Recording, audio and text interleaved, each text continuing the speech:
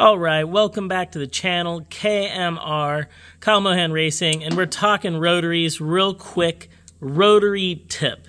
And this happens to be a 12A front housing for a race motor, but this tip can be used across the board on pretty much all makes and models of rotary engines in regards to their front oil gallery drain backs out of the rotor. From the front rotor, through the front housing, down the front plate. And this is a 12A, it's a twin port design, but you've also got front plates that have a single port design, and regardless of, like I said, your make model, single port or double port, these things have a pretty bad casting that often leaves a flange, and you want to get in there, you want to grind that flange down a little bit. I just started it.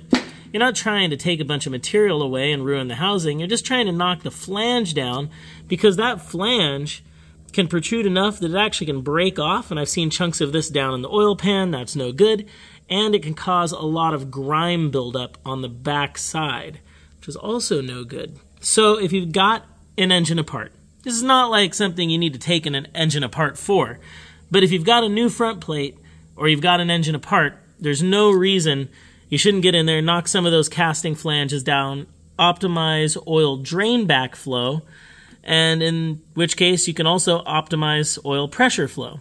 And if you look in your pump here, you can see that the drilled passage connects with casting that can be radiused and smoothed out. You don't want to damage your land, and you've got some pretty fine tolerances, but taking and smoothing out, radiusing, and optimizing your flow for your oil pump to deliver pressure or for your rotors to drain back is just generally a good idea.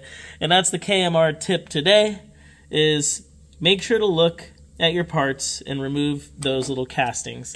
This was already a built engine by another shop. I'm coming in here, cleaning this stuff up so it works even better, because that's just a little bit risky. I don't want that coming loose. Alright, that's a wrap. Thanks for watching. Ask questions, build rotaries, have fun.